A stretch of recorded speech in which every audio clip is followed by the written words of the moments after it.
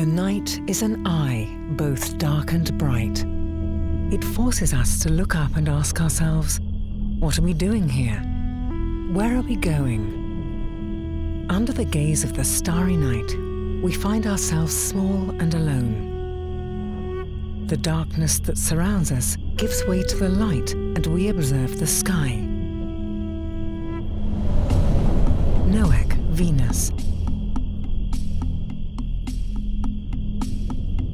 We discover the moon. And from the Earth on the prowl is Balaam, a jaguar carrying the stars on its skin.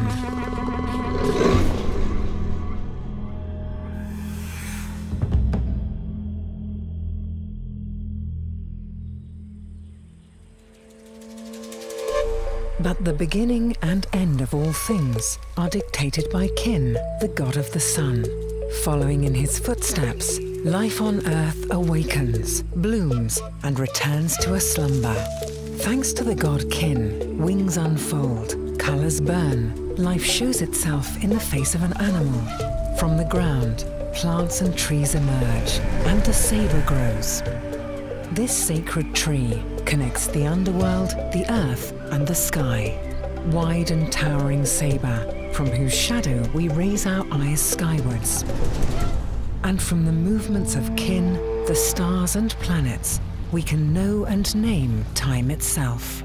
We follow the journey of the sun, building steps out of days and years. Temples are oriented towards the light and path of the sun. This way, we know the exact moment when the god Kin breaks away from the horizon, when he reaches the highest point in the sky, and when he hides himself within the colors of sunset.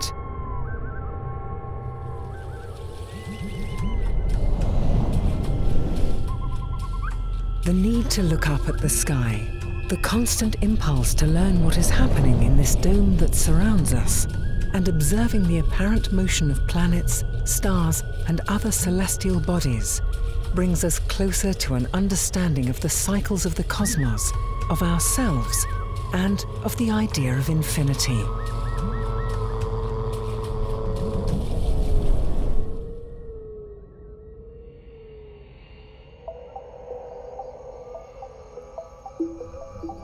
We, the Mayans, use two different calendars, just like all Mesoamerican cultures.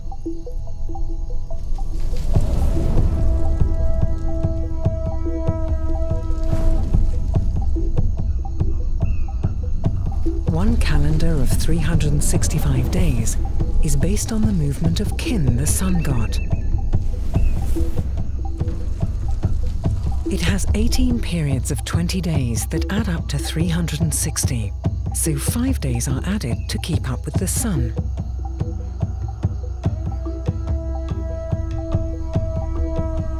Our other calendar, the ritual almanac of 260 days, is organized into 20 periods of 13 days.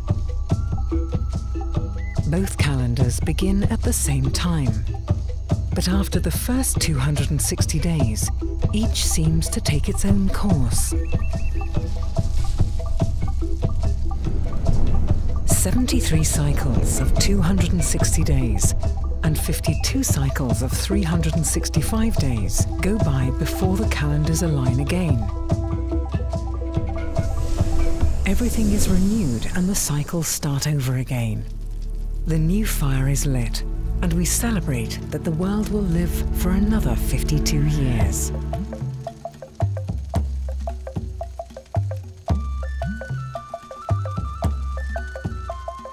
The butterflies, the peppermo, carry small pieces of light and sun on their wings. They like to leave droplets of light at the feet of El Castillo. Here in the well of Itzai's Chichen Itza, we built this temple in honor of Kin, the god of the sun and time. El Castillo was built on a cenote. It has 9 platforms like the 9 levels of the underworld. Its upper sanctuary faces the 4 cardinal points. and on the north steps during the sunset at the equinox, when night and day are the same length, Kukulkan, the feathered serpent, appears, serpent of light and stone. It comes down slowly, showing its body of both reptile and bird in 7 triangles of light, until its stone head begins to appear over the top of the stairs. It shows 7 triangles because there are 7 courses running through the universe: north, south, east, west, the center, the sky, and the underworld. Kukulkan descends to give us our calendar and time. From the pyramid, we can observe the eternal movement of the sun. We can see it emerging from the horizon, navigating through the sky and disappearing into the sea of night. Only twice a year, the sun reaches the zenith, the highest point in the sky. At this time, when the sun is directly overhead at noon, no shadows are cast on the sides of the pyramid. It seems that even the shadows are hiding from the power of Kin, the sun god. El Castillo reveals to us the moment when the sun reaches its zenith. At dawn on the 2 days when this occurs, the vertices of the 9 platforms indicate the position on the horizon where the sun will rise. At noon, the sun reaches its zenith. The shadows find shelter, they hide. And at sunset, the west staircase aligns with the solar disk on the horizon. The never-ending movement of the sun is that of a perpetual return to the earth, where life's days may be numbered.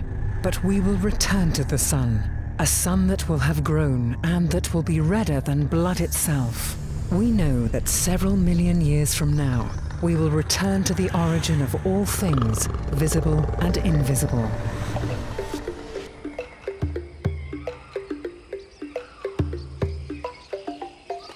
Time has the same face in Uxmal.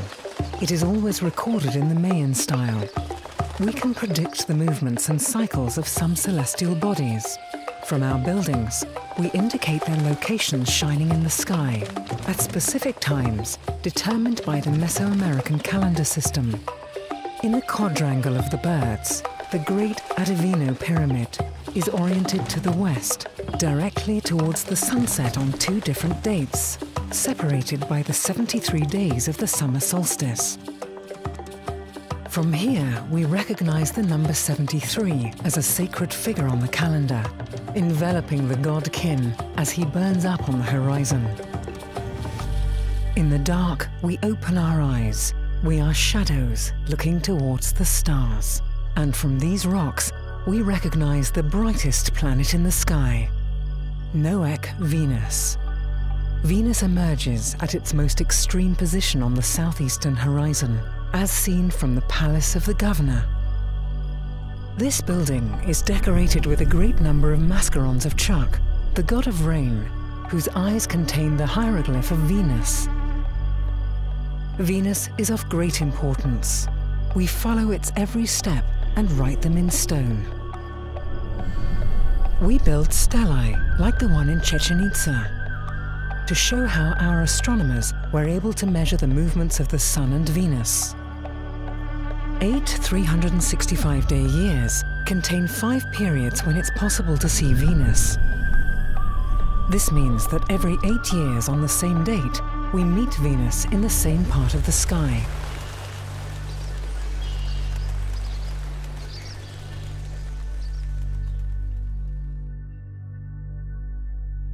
In Edzna, the structures and glyphs still speak of the importance of the calendar and the moon. We pay particular tribute to the god Kin. This pyramid rises towards him and marks important recurring dates in our cities. These dates indicate the perfect division of the solar year, defined by 260 days and by multiples of 52. We build these temples as places to leave our offerings and talk to our gods about life and time. And they respond to us. the forest spreads out all its tendrils and creates new pathways. The gods are with us behind their gazes of stone and stucco. Chak gives us the rain. With the arrival of water, we know that tomorrow we will have food. And Balaam will travel through the night as a thirstless jaguar.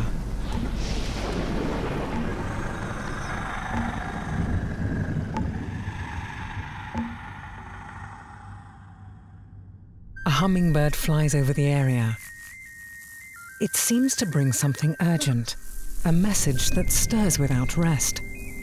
It reminds us both of battles won and of those that rage on.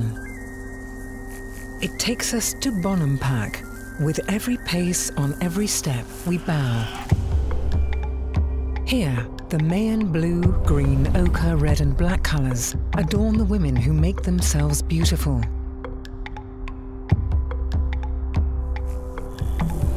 The notes played by the trumpets, drums and maracas.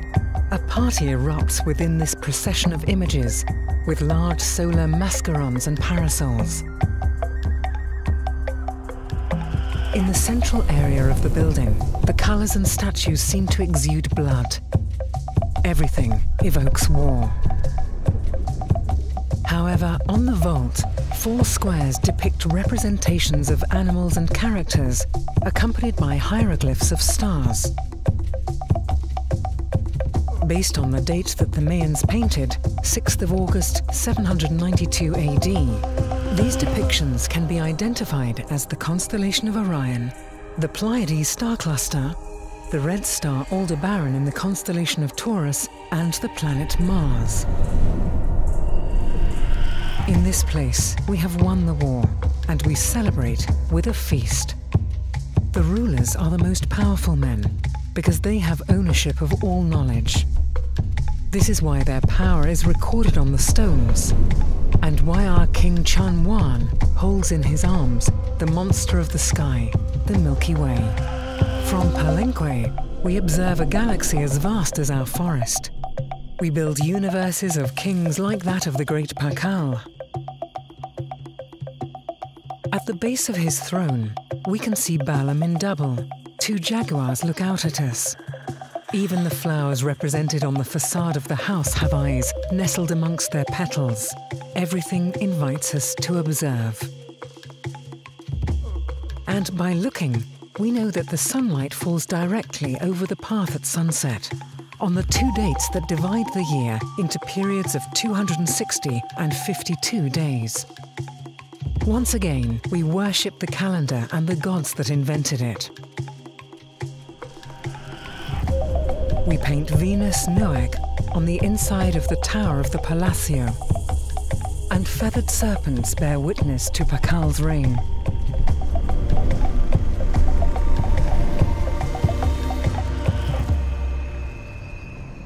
Everything seems to head towards eternity.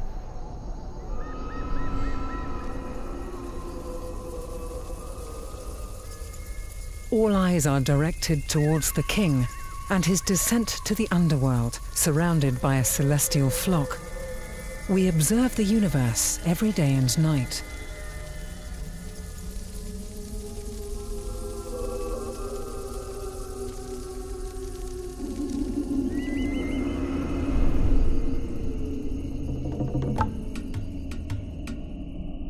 And after witnessing every change in the sky, we can identify the white rabbit on the surface of the moon. It always appears jumping from place to place.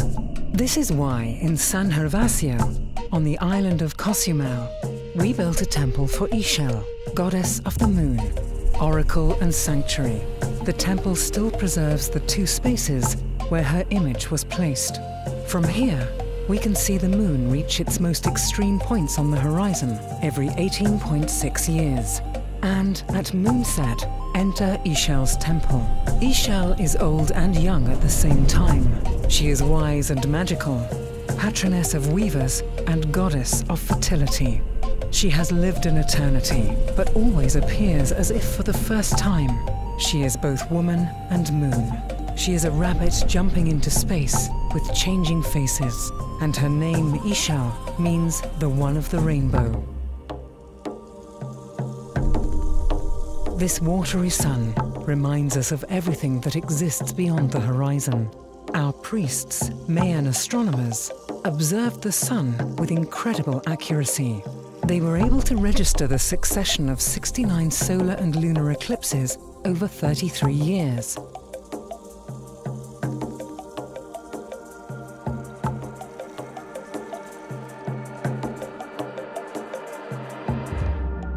As Chibalkin or Chibalu, that is, a bite from the sun or the moon.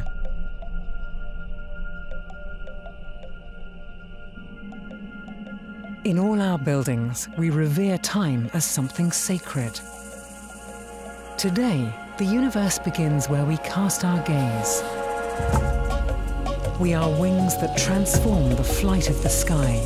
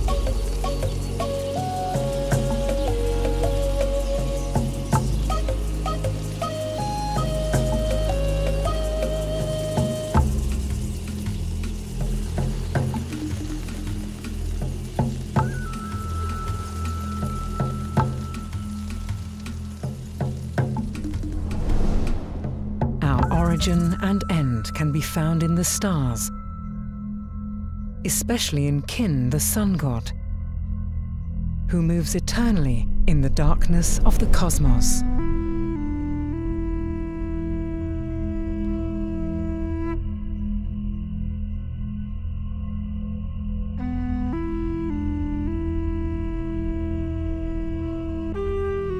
And from a corner of the night,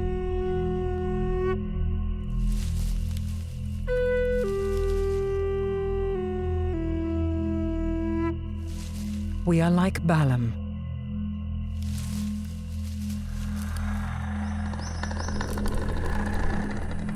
Jaguars carrying the stars on our skin. Chinho dik ino obey kili jobe. Bekla uhon kabil ka ane tikusi hilt bagate. Shik on tumben kun sikushiknal kan. Kchumba leter kshule. Tiyanobde ek obo. Tiyanobde ek ilkin mina anu shulu pek ichu ek hocheni luhon kabile kano.